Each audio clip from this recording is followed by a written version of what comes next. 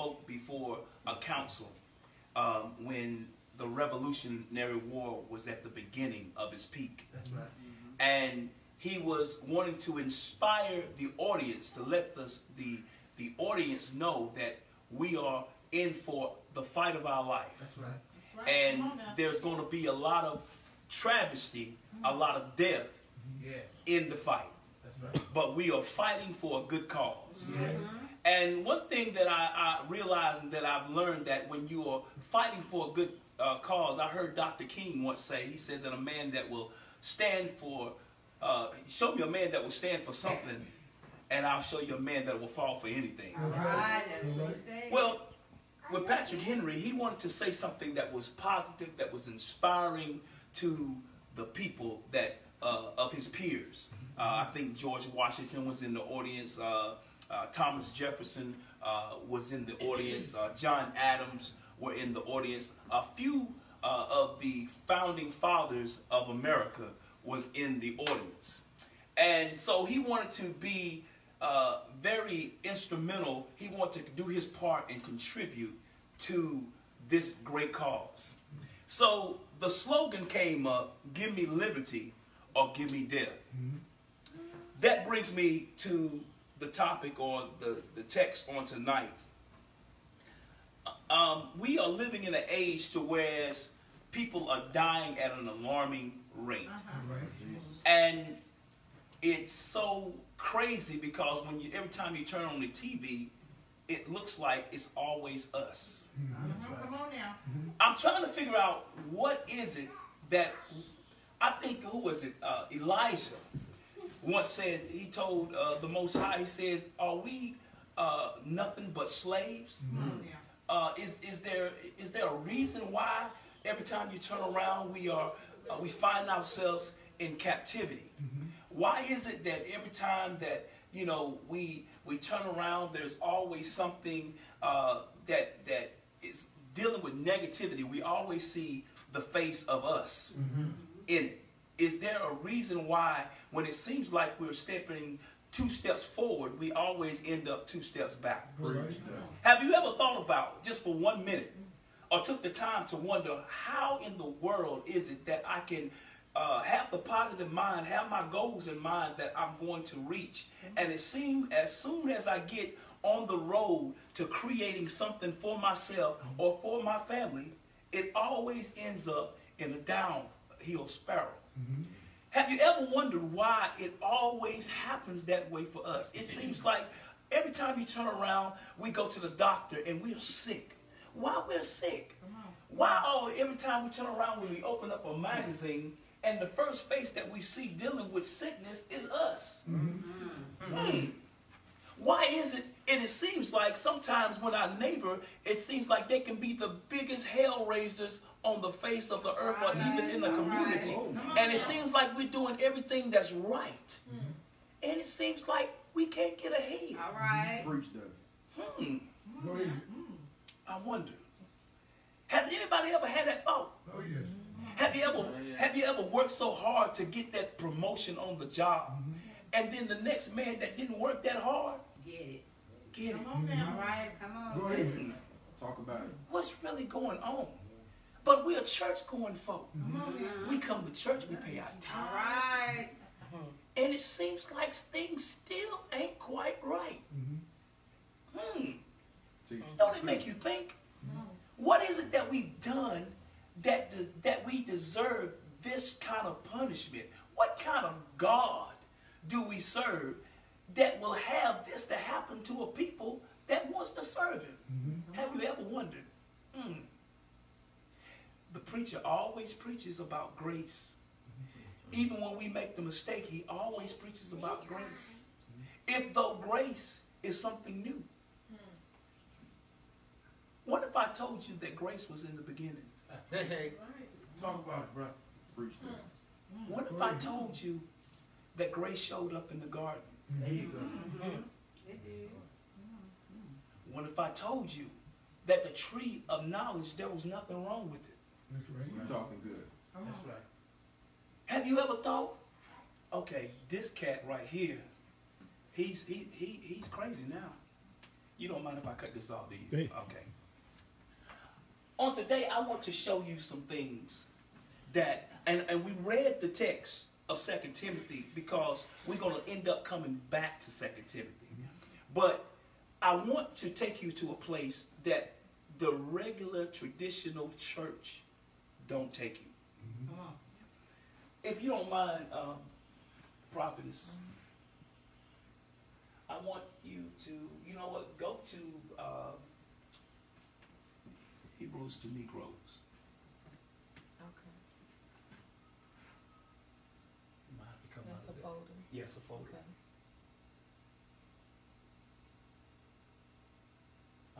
Yep. Now, real quick, can somebody go to Deuteronomy chapter 28?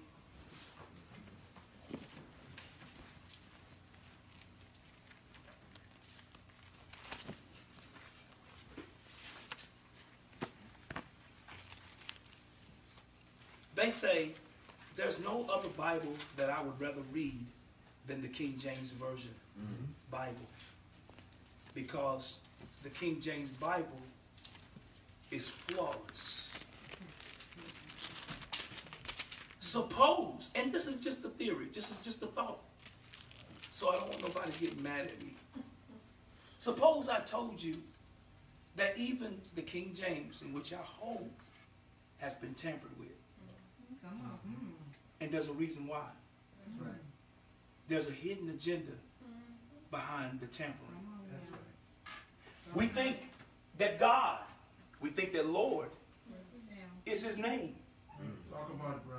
We grew up, our fathers, our grandmothers, our grandfathers Come on now. taught us that Lord and God, that's and Jesus, those were the names. Talk about it. Never thought twice about it. Talk about it. But suppose I told you that those names replace some other names that was there. That's right. I got proof. Who got their phone? Sure, Doc. You got your phone? All right. Now, the word Jesus, it originated from another name, which was a Latin Greek name, Talk about it. Okay. Come on now. and it was called Jesus. Yes, sir. Why was it called Jesus? In the 1611 Bible, That's right. Yes, sir.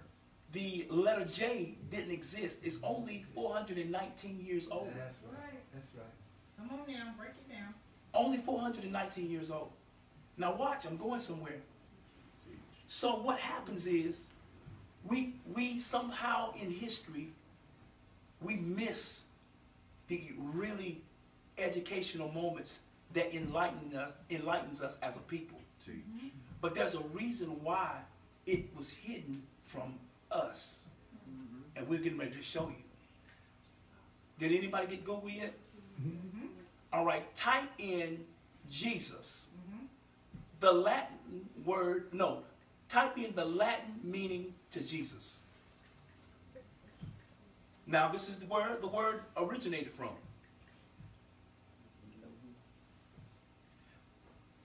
And whoever has it, I want you to stand up and read it real quick. Now you can Google this.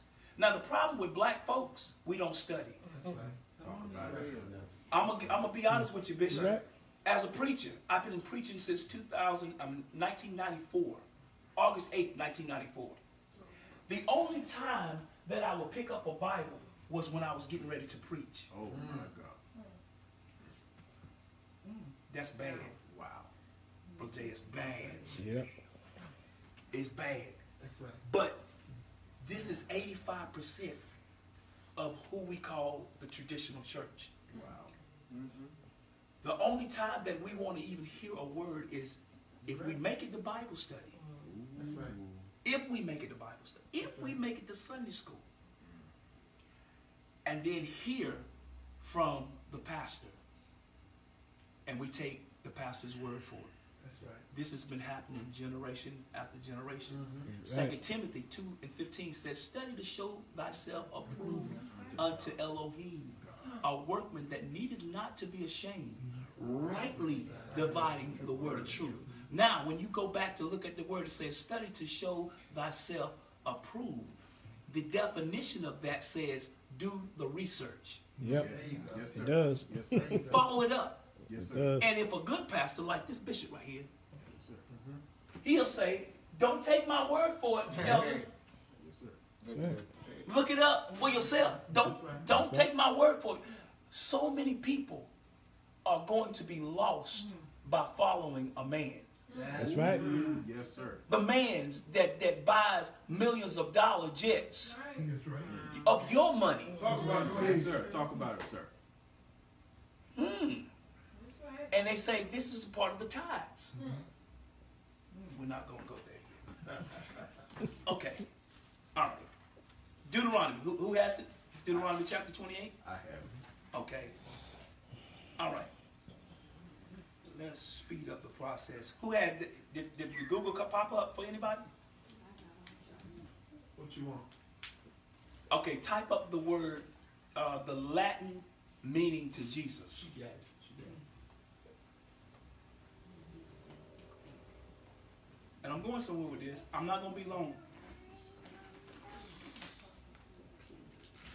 I'm going to show y'all how we as a people have been so misconstrued. It's a fact that black people are the most spiritual people on the face of the earth. Why is that? Wow. We getting ready to find out. Wow. We getting ready to find out. Yes, sir. Okay, just for a second. Bishop, can I turn Yeah, this yes, down? sir. Just for a second. We'll get to that in a second. All right. Did you get it, Elder? Yes. Can you read it for me? Now look, if y'all don't have it on your own time, write it down. Write what we say, write it down, and follow it up. I'm not here to change your mind. I'm just here to make you think. Talk about it. Come on now. Nice. That's good. You ready? Yeah. The name Jesus means earth pig. Jesus pronounced Jesu. And this is from Latin word named Jesus. Okay. Jesus. Is that all? Yeah, that's all. But I'm sorry. Take me back to the Hebrew writing. Listen. Now, Brother Damon, you got Deuteronomy Yes, chapter sir. 28? Yes, sir. Okay. Can somebody read? I want to kind of skip around a little bit, just for the sake of time. All right. Let's start at the. Let's start. We're gonna start at.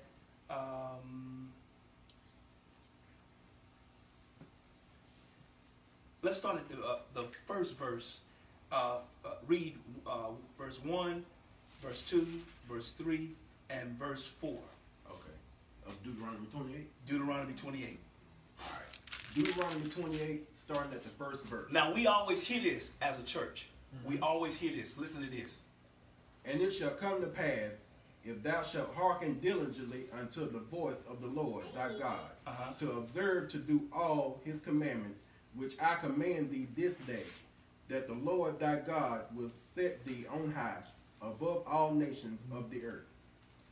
Verse 2, and all these blessings shall come on thee and overtake thee, if thou shalt hearken unto the voice of the Lord thy God.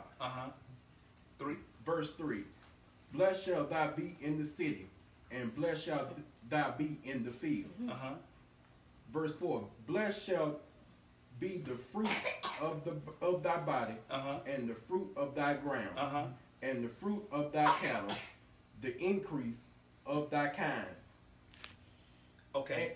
and the flocks of thy sheep. Okay. It goes on to go. I'm going to speed up the process a little bit. It goes on to say that blessed shall be your coming in, and blessed shall be your going out. Y'all remember that? Yes, sir. Fred Hammond, he was singing that. Glory to glory to glory. Y'all remember that song, right?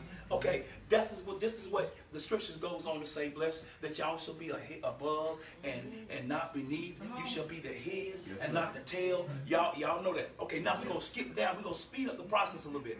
15, Brother Damien. Verse 15. Uh-huh. Okay. Deuteronomy 28:15. But it shall come to pass, if thou wilt not hearken unto the voice of the Lord thy God, to observe to do all his commandments and his statutes, which I command thee this day, that all these curses shall come upon thee and overtake thee. Come on now. Now, I don't remember my former pastors teaching none of that. But the beginning, I remember that. Yeah. Now, watch this. We're going to skip to the 25th verse, Brother Damien. Yes, sir. Said 25th verse. Uh-huh. The Lord shall cause thee to be smitten before thine enemies. Uh-huh. Thou shalt go out one way against them, and flee 7 ways before them, and shall be removed into all the kingdoms of the earth. It's starting to sound like a people. All right, we're going to skip real quick. Go to the 29th verse and the 30th. 29 and 30. Yep. And thou shalt grope at noonday, as the blind gropeth in darkness, and thou shalt not prosper in thy ways. Uh-huh. And thou shalt be only oppressed and spoiled evermore, and no man shall save thee. Verse 30. Thou shalt betroth a wife, and another man shall lie with her. Thou shalt build an house, and thou shalt not dwell therein. Thou shalt plant a vineyard, and shall not gather the grapes thereof. Okay, we're going to skip to the 32nd verse. Verse 32. Thy sons and thy daughters shall be given unto another people, and thine eyes shall look and fail with longing for them all the day long, and there shall be no might in thine hand. All right, now, watch this. Skip all the way to the 45th verse, and then we're going to read the 45th, the 46th, and the 47th verse. And then the last verse we're going to read is going to be the 48th verse. So 46 to 48. I mean 45 to 48. Yeah, there you go. Okay. Y'all read this on your own time. Read that whole book. Go ahead. Moreover, all these curses shall come upon thee, and shall pursue thee, and overtake thee, till thou be destroyed, because thou hearkenest not unto the voice of the Lord thy God, to keep his commandments. Wait a minute. Read that again. Okay. You mean start over? No. Just hearken. Start right there. Okay. Thou hearkenest not unto the voice of the Lord thy God, to keep his commandments and his statutes, which he commanded thee. All right, read.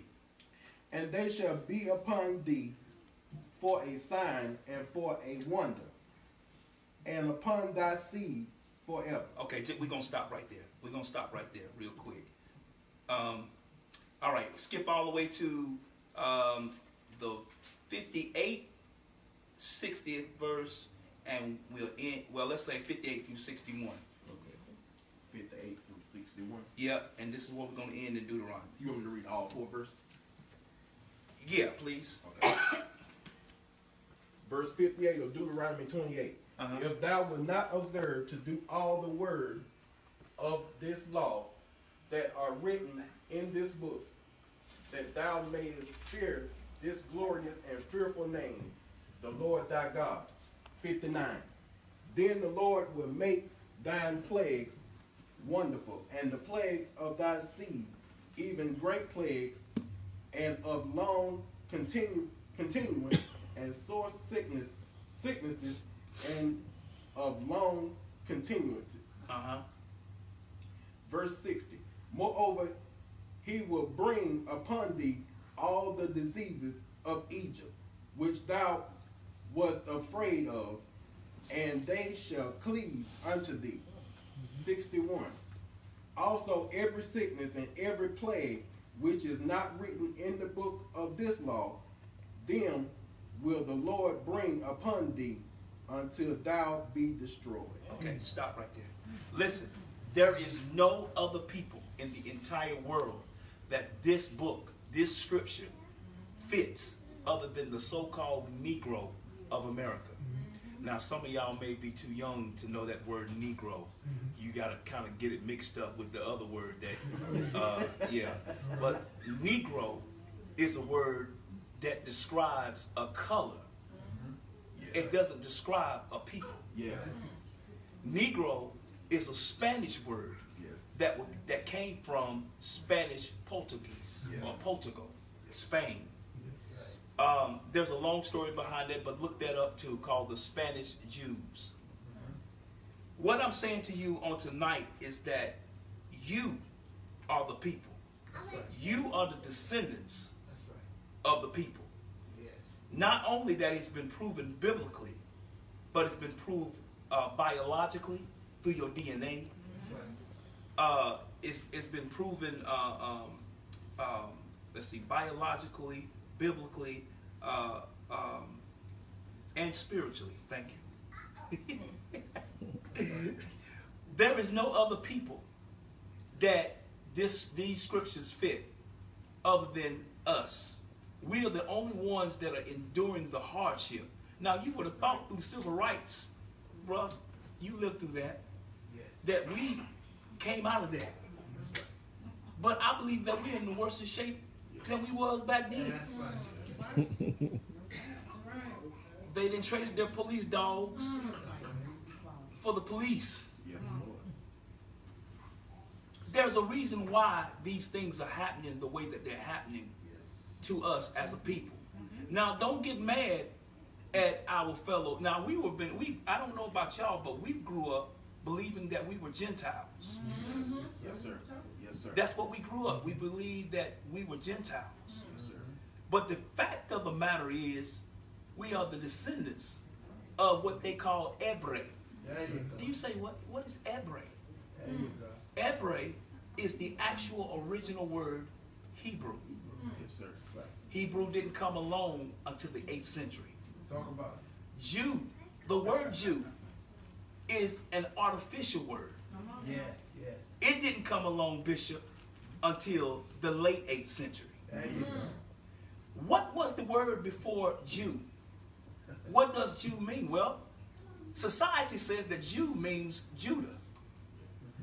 But when you go back to trace the origin of Jew, it came from South Russia. And it means to be ish. It means to be something like, but not quite the exact thing. That's right. So, well, what was the word before Jew? It was called Yahuda. Yahuda. That word still exists. Where does it exist at? It exists in Africa.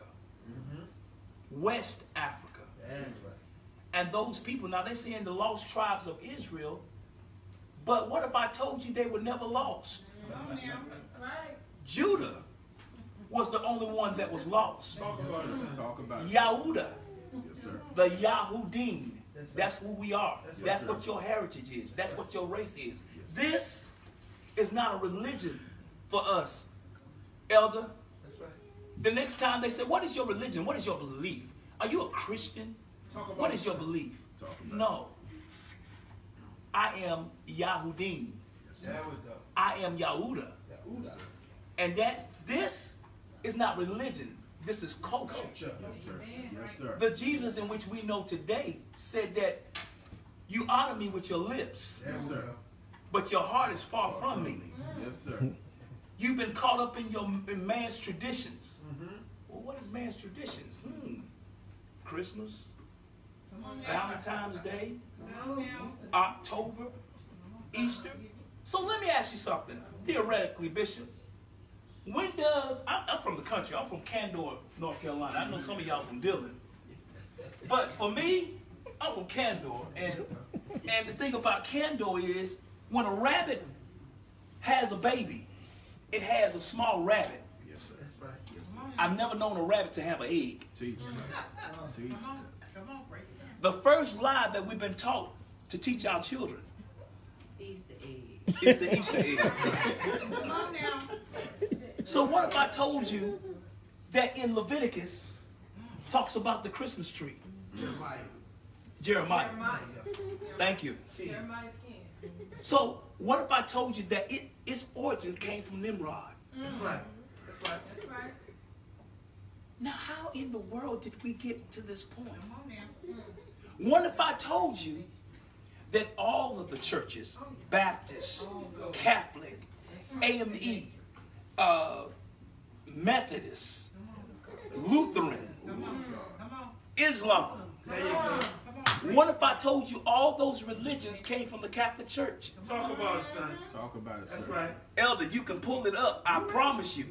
Talk You can about pull it up. Talk about it, sir. What if I told you that the Pope, the first, Pope Joseph, signed a ballot for slavery to enslave your forefathers? That's right. That's right. What if I told you that it's because of what he did? It's because you're here. That's right. But we can't blame Esau. Esau, which the Bible says is the Edomites, Yes, sir. the other race that brought us here. We can't blame them. That's Yes, right. sir. We can only blame our forefathers. That's right. How did we get in this predicament? Let's see. Let's see. Talk, son. Let's go to John. St. John. Wait a minute. Before you go to St. John, I'm sorry. Better read the 64th verse, please. That's what I'm talking about. Deuteronomy. Deuteronomy chapter 28, verse 64. Uh-huh. And the Lord shall scatter thee among all people, from the one end of the earth, even unto the other. Say that, Doc. And there shalt serve other gods, Uh-huh. which neither thou nor thy fathers have known, Uh-huh. even wood and stone. Look at that. Look at that. Okay, babe, this is what I need you to do. Because they need to see a visual. Black folks have to see a visual. All right, there's a book. There is a book called the Zandervan Bible Dictionary. Now, we've been taught that we were Hamites. Ain't that what we've been taught? The Vanderman Dictionary, it says Ham, the youngest son of Noah, born probably about 96 years before the flood, and one of 8 persons to live through the flood, he became the progenitor of the dark races, not the Negroes, but the Egyptians, the Ethiopians, Libyans, the Canaanites. Now check this out, the last word, Canaanites. The Canaanites mixed with the Hebrews. Did y'all know that? That's right. All of these were dark people. Yes, sir. If you wonder, every time something happened in North Egypt, now the Middle East didn't become the Middle East until the 1700s. Yes, sir. Good word, bro. It was North Africa. That's right. Teach it good, sir. North Africa, it consisted with Israel, Jordan, Galilee, Arabia. It was all of Palestine. That's what it was called, Palestine. But what was it before it became Palestine? It was called the land of Canaan. If those who know the story about Canaan, Canaan was the grandson of Noah. That's right. Yes, sir. Yes, sir. And scripture says that Noah cursed Canaan Yes, sir. because his father Ham looked at him, his naked body, and laughed. Yes, sir. Yes, sir. And he said, "Curse be to Canaan." So how did we get that Ham was cursed? How did we get there? This is